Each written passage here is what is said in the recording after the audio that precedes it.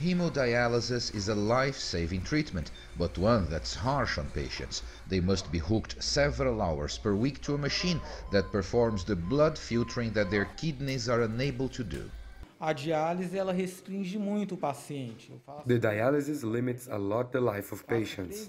I have to come here 3 times a week for sessions of 4 hours each.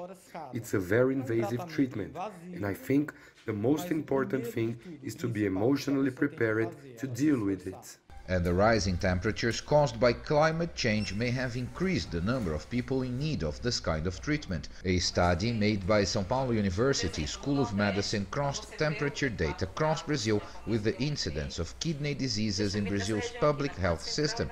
The figures suggest that 200,000 additional patients had to be hospitalized with kidney problems between 2000 and 2015. Children aged 4 and under and the elderly over 80 years old were the worst affected. The children under 4 suffer because their metabolism is not yet fully developed to do jobs the body needs, and the elderly because they begin to lose the sense of thirst. The body loses efficiency to signal when it needs water. The authors of the study say urgent policies need to be implemented to mitigate the impacts of climate on people's health, especially on women, children and the elderly, who seem to be more susceptible to kidney problems caused by higher temperatures.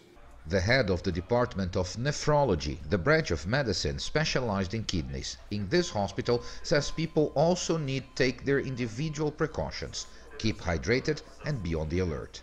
Nesse estudo, a gente vê essa associação entre. In this study, we see an association between temperature and kidney diseases. Dehydration could explain this. To prevent serious problems, early diagnosis is very important. Kidney diseases evolve silently, with few symptoms, so higher risk groups should have regular checkups. The need to deal with the impacts of climate change is becoming more urgent as time passes and temperatures rise. Paulo Cabral, CGTN, Santo André, Brazil.